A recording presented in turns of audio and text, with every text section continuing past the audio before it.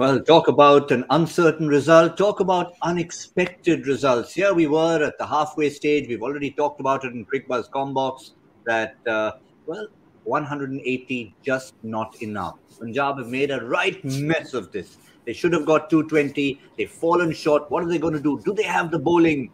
I think they've pretty much ticked plenty of boxes there. They had one gap in a newcomer, Vaibhav Arora. He ticked that box. Rahul Chahar came in. Whether there was due or not, he bowled beautifully. Liam Livingstone could do nothing wrong. He could go buy a lottery ticket today after his 60 of 32, 3 overs, 2 for 25. Other than Shivam Dube, there was really nobody in yellow making a serious effort at chasing down 180. 54 runs is a serious margin when we start talking about net run rates. For the moment, I don't think Chennai will be thinking net run rate. They'll be thinking, let's get a point on the board first. On Cricbuzz Live, we look back at what's been a convincing victory for Punjab. I'm joined by Parthiv Patel and Ajay Jadeja. Once again, Ajay, if we look back at this, Punjab had the match in their grasp in the first 15 overs with batting, then lost it again, then won it again. At the end, sort of they've done one side of the Punjab. Yeah, they've done a Punjab again, and at halftime we were talking about, that policeman who, diverted the traffic. Punjab went into the ditch. I'm sure that they probably at this stage feel good we were in that ditch because there was an atom bomb that was coming, and being in that ditch actually saved them. 35 for 6, 35 for 5 in 7 overs. From there, they was all gone. It was over. I think it was right at the top, the burst at the top. I don't know whether, CSK took it too easy or they tried going for anything and everything right at the top. But once those 5 wickets were gone, you were only looking at run rate or, just hoping that Shivam Dube and Dhoni would do something that we are, accustomed to seeing him in the past, but nowhere close to also getting close to that total. Yeah, Parthiv, we might obviously talk about the later bowlers. Rahul Chahar bowled well. So did Liam Livingstone. It was his day. But an innings like this, as Ajay said, with it being set up at 5 down, you have to give so much credit to the youngster, swinging the ball early and really denting them, Vaibhav Arora. I think the game was done in for 6 overs itself. I think, when you have new bowler taking wickets like this in power play and taking wickets off, the set players, guys who proven players, I thought, it's a great way to make your debut. Someone, who's been doing well in domestic cricket gets an opportunity on a bigger stage like this to come in with all the nerves, with, as we all are talking that 180 wasn't enough. I'm sure Punjab Kings would have been thinking as well in their dressing room that 180 wasn't enough. So, so there was extra pressure on new ball bowlers because they knew that if they don't get early wickets, they would be well and truly out of the game. But there was only one way they could, get back into the game. That was by taking 20 for 3. And that's exactly what they did by Vaibhav Arora. I thought, he again showed that's something which he spoke on Combox, that you do not need that 140. And if you can swing the ball accurately, and then you can still take wickets. And that's what happened early on. Rituraj Gaikwad having an absolute nightmare. 3 matches in a row. That's how he started every year since 2020. Robin Uthappa, then the man in form, 14 for 2. Moeen Ali, so much expected of him, 22 for 3. Outwalked the captain, similar inside edge onto the stumps, 23 for 4. And Ajay, then came the Raidu dismissal, short ball, fended off. And the other debutant, one side Vaibhav Arora was making waves, and Jitesh Sharma behind the stumps, outstanding catch. And that was it, 5 down. Yeah, once he took that outstanding catch of a short ball, is flying in the air, and younger legs into the side. You see, the athleticism that comes in, and from there on, you had an experienced Mahendra Singh Dhoni on one side and Dube, but the young man tried his best, but it was too late. I mean, once it's 5 down, and I've been one of these. Person who keeps repeating this, batting at 6, 7, 8, 9, we look at that. But having spent a lot of time at that number, I can tell you bat differently once it's 4 down or 5 down. It's different when you have, wickets in hand or, very little time to do it. But once you've lost your top order, no matter how explosive a player you are, you just cannot do it because you still got time. I mean, look at this game. Now you've got lost 10 wickets, add 10 balls to that same number of balls left to the runs that you need to get. So in a 2020 game, people don't look at dot balls we look at, But it's not just that dot ball that comes, but it's a wicket ball that has, pushed you back as well. So for me, it was that. And I'm absolutely with Parthiv. Any game, I can't remember many games, maybe 1 out of 100 games, some team might win from there. But it's always about the top start.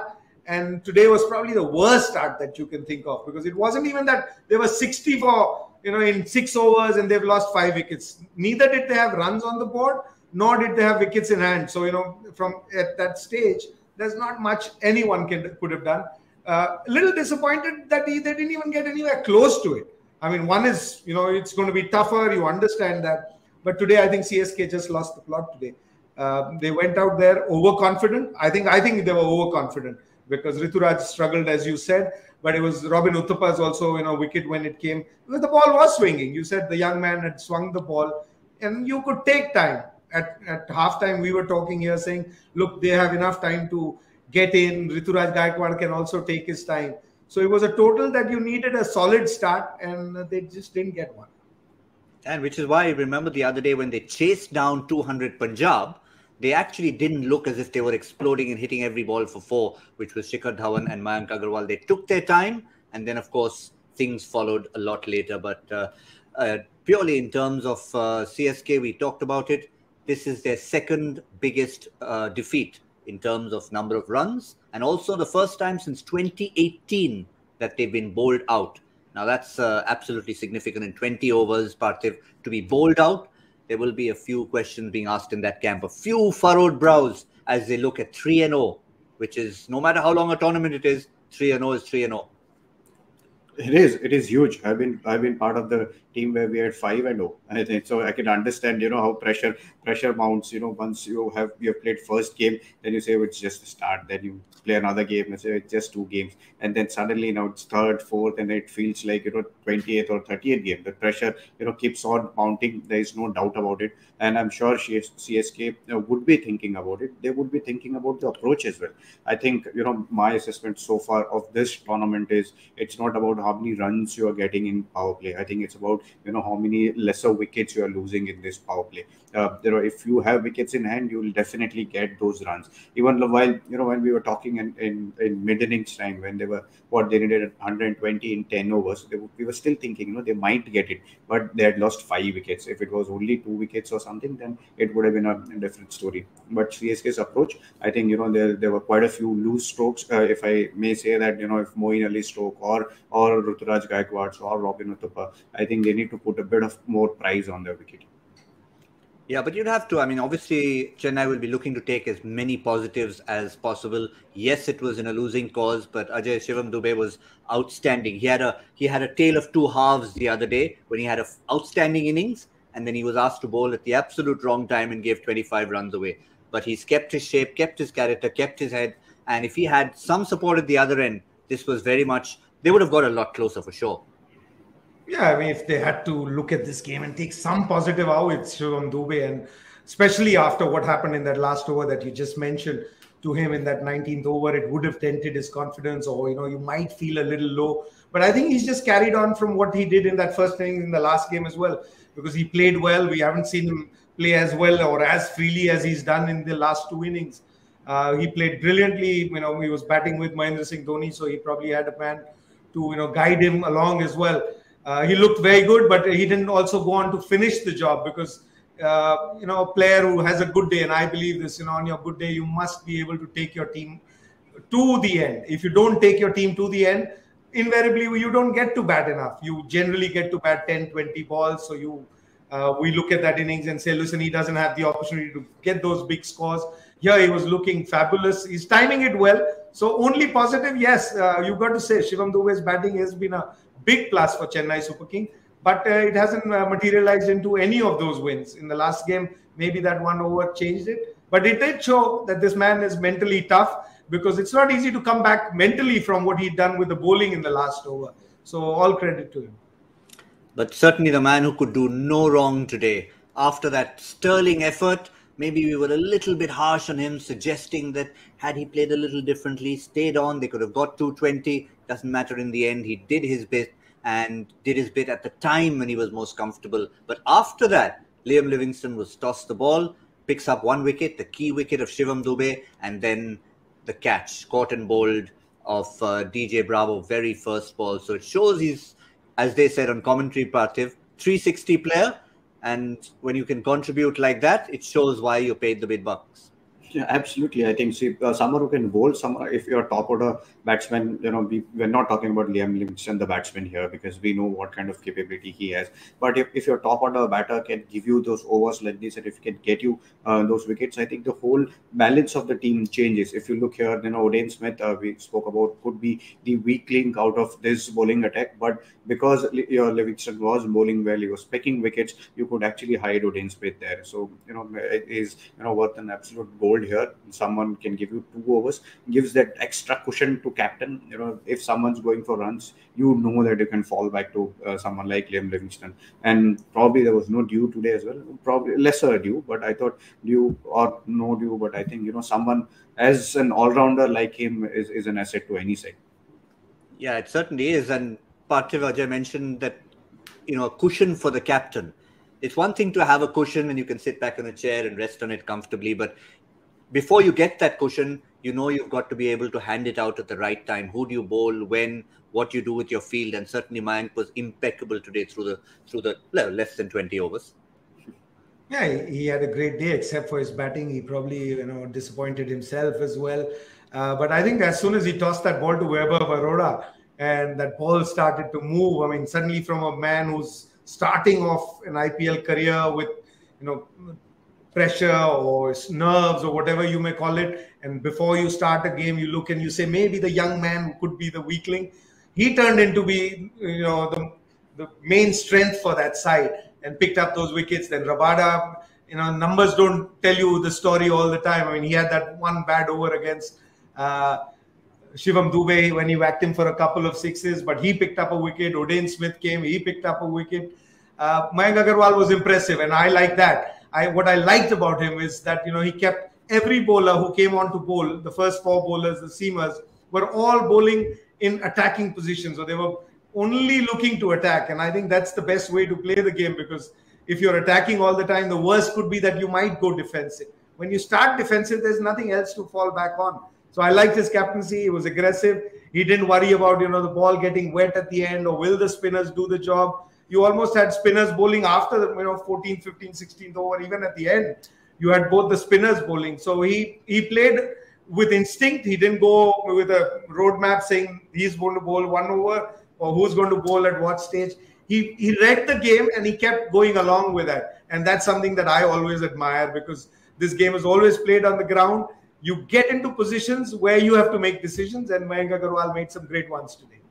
Yeah, there was no roadmap here because he didn't want to be on the road in case that Anna Saleh policeman turned up again.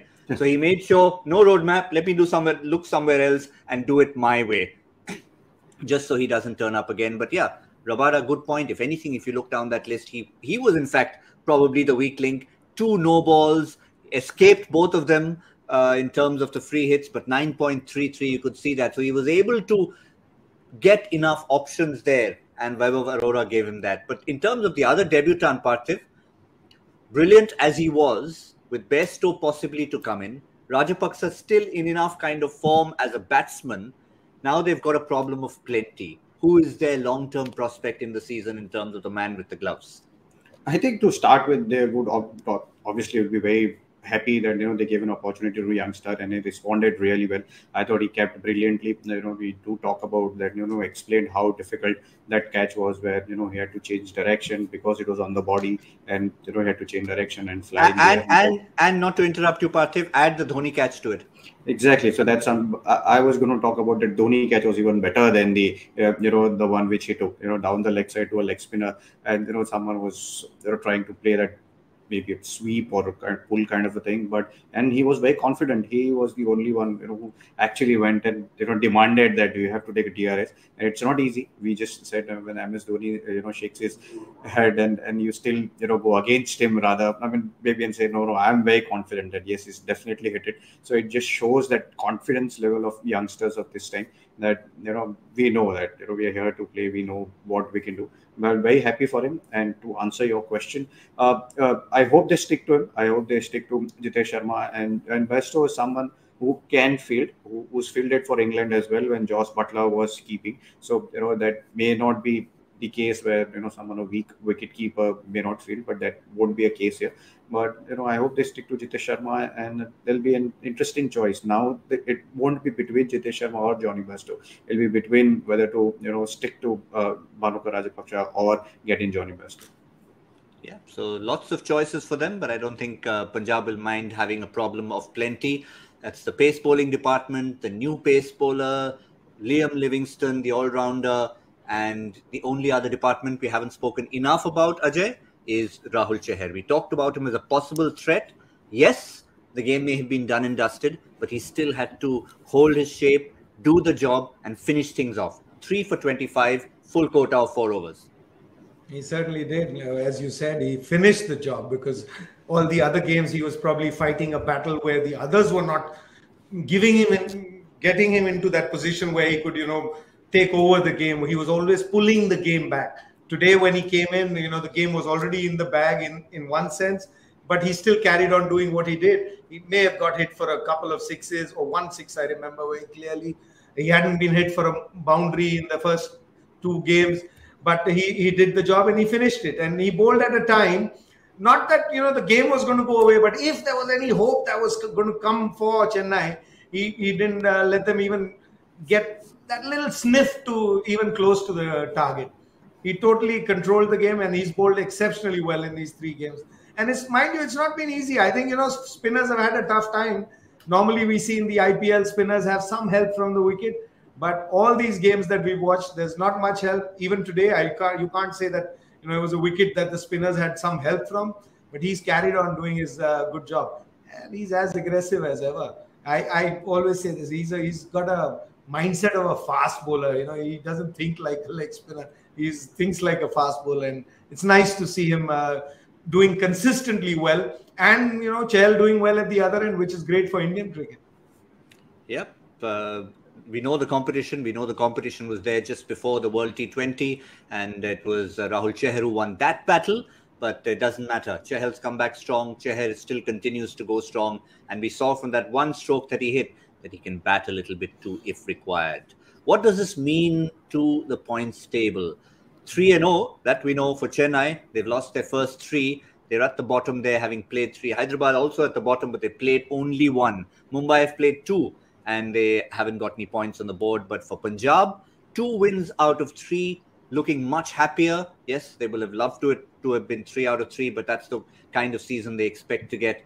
Rajasthan, Kolkata and Gujarat flying high with 4 points each, and Punjab have joined them there, having played 3 games. That's the points table that we have, but that is only as far as Monday's action is, or rather Sunday's action is concerned. I keep thinking it's Monday because it's a single header. Yes, it was a rare Sunday single header, and we look forward to the action on Monday. Who's coming up on Monday night? This is Hyderabad against Lucknow. They've just played the 1 game, no points on the board. They'll be desperate for a win. Lucknow have shown enough potential of what they have, and this is back to the DY Patil Stadium in Navi Mumbai.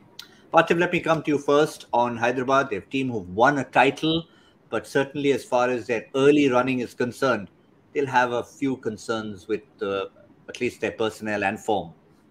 Yeah, absolutely. I think Hyderabad would be thinking that they get first their 11 right. They need to make sure that they play right brand of cricket. I thought they have youngsters. I think this IPL we are talking about youngsters making a mark for themselves. Here they would be hoping that someone like Abhishek Sharma or Rahul Tripathi or Nicholas Pooran, someone who we all think that has capability. Washington Sundar batted really well in that last game, but they would be hoping that he gets you those wickets. And Bhuvneshwar Kumar did come back into form. That helped that wicket which we saw in Pune helped him. But I think Hyderabad would be hoping that they come out firing, they come out with a different kind of mindset, attacking mindset like Punjab did today. But yeah, they'll be hoping that the youngsters put their hand up and give them match winning performance.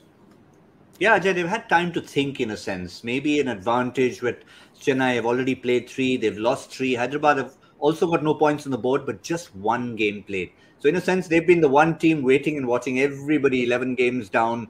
So that may just work to their advantage, and they might say, okay, we've seen what other teams are doing wrong. Let's get our house in order.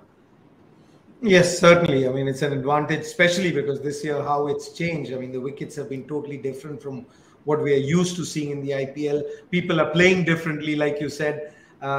People are not using their best bowlers in over 19, 20. They're trying to finish the game early. So a little trends you can pick from there. And Hyderabad's a good side. I mean, when you look at that side, every man in that team, in that 11, in the last game as well, are all capable of winning matches. And they've got their, I think the way I see it, how they're trying to play is, Kane Williamson's their main man who holds the innings together.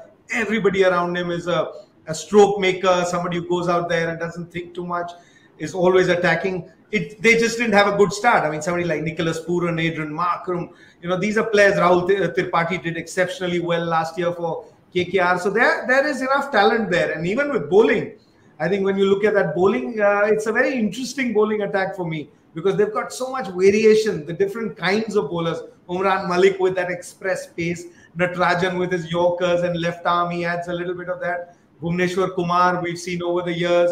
So it's not that they don't have the skills, and it's only been one game. And I think in that game, what happened is very similar to what happened in Chennai against Punjab. Is the top order got blown away, and once you are blown away, 4 or 5 wickets down, then no matter who's coming into bat, you have to play differently. So and not very often will you get that kind of a start. So if you're not going to be 5 down for 60, 70, then that batting lineup should do the job. So I don't see many changes because one game you start changing too much. I would worry. I think they'll probably go with a similar side. Maybe add another seamer somewhere and take that extra batsman. But Romario Shepherd, is he the guy at number 7? Yes, he's very much there. He played the last time. More batting and less bowling. So is there something that they can think there? Because, it's the bowlers who are winning it for teams this year. So maybe that's the only change, but maybe too early in the tournament to tinker with that side. Yep. If we look back at them in the last few seasons, Parthiv, including the season when they won, it's been their bowling. They were the side who could put 130 on the board and say, oh, that's enough. We'll defend it. And this year, again, their formula at the end of the auction, you saw, oh, familiar sight again. It's Indian bowlers, Indian bowlers, Indian bowlers. And of course, the option of Marco Jansen, Sean Abbott, Romario Shepherd, all of whom are really bowling all-rounders in a sense. So do you see any of the other guys getting a go at this stage? Or is it too early? I think it is too early to give it a go. I mean, that's something which we all speak about. That you once before the tournament start, you basically try and zero in around your playing 11 and try and give them at least 3 or 4 games. And Hyderabad is such a side that they like to scrap through. They are not the flamboyant side which we see throughout the IPL. They are the side they scrap through. They'll try and tell you not on your face kind of thing, but on the field they'll dive around. They'll try and save every run. That's how the signs which Sunrisers have shown is the ability to play as a team. And here, if you look at their side, there isn't any flamboyance in here. There is Kane Williamson, again, calm-headed, Abhishek Sharma, Rahul Tripathi, or whoever you name them. These guys are, calm-headed players. So you need everyone to, make sure that they come out as a team. I think that's something they would be looking to do tomorrow. Yeah, I think we were probably getting carried away because of the fact that it's been a fairly decent time in the tournament that's elapsed, and they've played only one game. So maybe we're just psychologically feeling, oh, it's been a while now. Hyderabad, no points on the board, just one game down. Everybody take calm, take a breath. It'll all be all right when the time comes. But what about the opposition? What about the opposition that Hyderabad are taking on? One of the 2 new franchises. We've already seen what they're capable of with Quinton de Kock, Evan Lewis the other day, outstanding form. So they've had the up and down, Ajay. They've seen the other side of it when they lost to Gujarat. And now they've tasted victory, and they've tasted victory with some of the players who didn't perform in that previous game. Yeah, and I think they've had a good start because, like you said about Hyderabad, it's only been one game. With them also, it's 2. What I liked about that team is, yes, they've lost 1, they've won 1, but they went down fighting even in the one that they lost. So, even when you've not had your best days, I mean, KL Rahul's your captain, you expect him to score a lot of runs. They lost that game when he got out early, but others showed that, they were all playing their part. And it's a side that, not GB, but GG has put together. In that middle order, there's a kind of players that they're all domestic players, but, Huda, Kunal Pandya, they're interesting kind of players. You don't bank on them as saying that, they will win you games, but they're all playing their part. I look at this side and, they're totally different from other sides. They're a side that has a jigsaw puzzle that's been created by them. So everybody will play their part. And that is what they've shown me in the first couple of games. Yes, they've lost one, but in the one that they won, they showed everybody comes and does their job. Ravi Bishnoi probably is the only one that they probably feel a little, disappointed at the start, because you retained him. You expect a lot more from him. Avesh Khan will certainly come good over a period of time. Chamira is the one who's really surprised me, at least. I don't know about the others. He's been doing well for Sri Lanka, but he's played a major role. So it's a side that is also a pretty balanced side, and their style of play is going to be pretty simple. They'll like PP mentioned about Hyderabad. These guys are also people who scrape around. Huda, Pandya, they've come in at crucial places, and I think a lot will depend on them, unless KL Rahul at the top takes it away for them. But that 5, 6, 7 are players who are Indian players. They understand Indian conditions, and they're fighters. They're both fight. I mean, literally, they both fight with each other as well. That's a different story. But they are fighters with the game. They will give their best. They will try and squeeze something out, try and get an over here and there. The other day, Tewatia got the best of Huda. But even with his bowling, he's adding to that side. So this side will play differently every game. And that's always been Gigi's style. And he will always get the best out of it. I was hoping to get a different kind of a description. I think Parthiv was spot on with Sunrisers in terms of being scrappers. And maybe we can give each team a personality as we go on. So we've given them a personality. Maybe we can find a more definitive personality for Lucknow as time goes on. Again, it's just been a couple of days. Maybe by the end of the show, give it a thought. I'll come back to you on that. But Parthiv, we talked about various players, Dushmanta Chamira, other than a forgettable day in the field the other day. It seemed that anything he did went wrong. Misfielded, drop catches. But Dhoni, I mean, just one time you can say, okay, fine, newcomer, he's done well. Twice. And that shows that, when a guy can do it twice, it's not just a find. It's someone who's there to stay.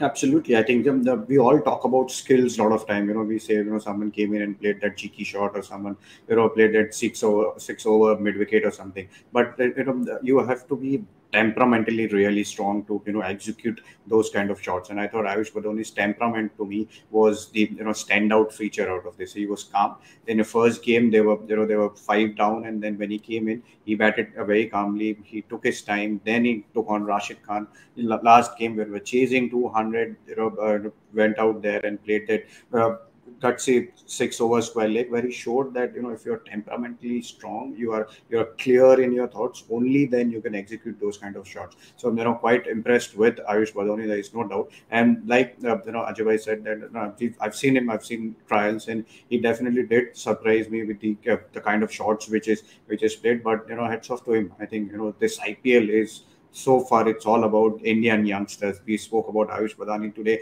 Today, we are talking about Vaibhav Baroda and Jitesh Sharma. So, clearly that talent which we are talking about are getting that bigger stage, and they're performing really well. Yeah, I think temperament really sums it up, Ajay, because there's lots of talent around in the country. But translating that talent onto the biggest stage when you're facing international players, and of course having the temperament. One thing that he said in the interview stood out for me. He said he was told by both coach and by, I think it was only Gigi who said it to him, that play the ball, not the bowler. Now, we've heard it said before. It's one thing to say it, it's another thing to do it. And I think he did exactly that. Lockie Ferguson at about 145 coming at you, class of Rashid Khan coming at you. He didn't play the bowler. He played the ball. He's been very impressive. I mean, the young man, and Parthiv rightly pointed out that, more than the skill, I think the temperament is what really, impresses you. Even in that first game when they were struggling, they put in a partnership with Huda. He looked calm there, exploded at the end. And in the second game, when they won, when he walked in, there was somebody who was still behind him, one of those experienced players who I can't remember. Kunal Pandya was there. So, when he walked in, we were watching the game together and said, is it a good call? But we walked in, played the first 2-3 balls. He didn't get to strike it well, but he looked calm. I mean, he looked, and that's what you want somebody at the end of the innings. And we've seen over the years, and the whole country admires Mahendra Singh Dhoni. Yes, of course, for his skill, but the biggest strength that Mahendra Singh Dhoni has shown is what? It is his temperament, and this young man has shown that temperament. And for ages, I think in cricket, there's always been this talk. It's always, what is the difference between boys and the men is only temperament. And this boy has shown, maybe it's too early to even make a judgment on him. But what we've seen till now is that he's got an amazing temperament, and he's got a good team, as he says. He's got coach and Gigi with him, trying to guide him and telling him exactly what to do. And he certainly did what you just said. He watched the ball and didn't watch the bowler. Because Lockie Ferguson, thinking back a few years, international bowler bowling at 145, if you were watching the bowler, you would be looking to take a single. But here it was a young man who was, watching the ball and was ready to whack it out of the ground. Yeah, and I think Gigi was quick to say that let's not start calling him superstar yet. The only reason maybe KL Rahul and company have referred to him as Baby AB is because of his initial. It's not because they're comparing him to De Villiers yet. So just relax. It's only because of the initials Ayush Padoni, AB De Villiers, AB. But Ajay, the reason why I remembered who it was next was because it gave us the moment of the match. Deepak Hooda gets out. Krunal Pandya comes into bat. First thing they do when they cross each other, a little bit of glove love. And later on in the field, I think, was it Hooda who took a wicket? And then Krunal comes straight. Oh, Hooda took a catch. And Krunal comes straight, first person to hug him. Yeah, he took the wicket. So that was a good moment in that game. Yeah, I mean, that's how it is. I mean, you have fights or you have difference of opinions sometimes, but when you start playing for the same side, suddenly things change. I mean, it's not just here. I mean, look at the other side. You got Butler and Ashwin in that side as well. They both seem to be getting along as well. And I think modern day cricketers think differently. 1 year you're playing for one franchise, next year you go to another one. So they've been brought up in a different setup as well. So fight and these discussions are for us to make it more interesting. But I think when they get onto the park, they're in the same team, they're wearing the same shirt, and they will do anything to help each other out. Because at the end of the day, all four of them, or in two of them in this case, understand that unless your team wins, you will be nowhere. So they will get together, and it's always nice to see. A little fight is also nice, a banter is nice, which makes watching the game interesting. Not when you're on the same side, when you're in the opposition.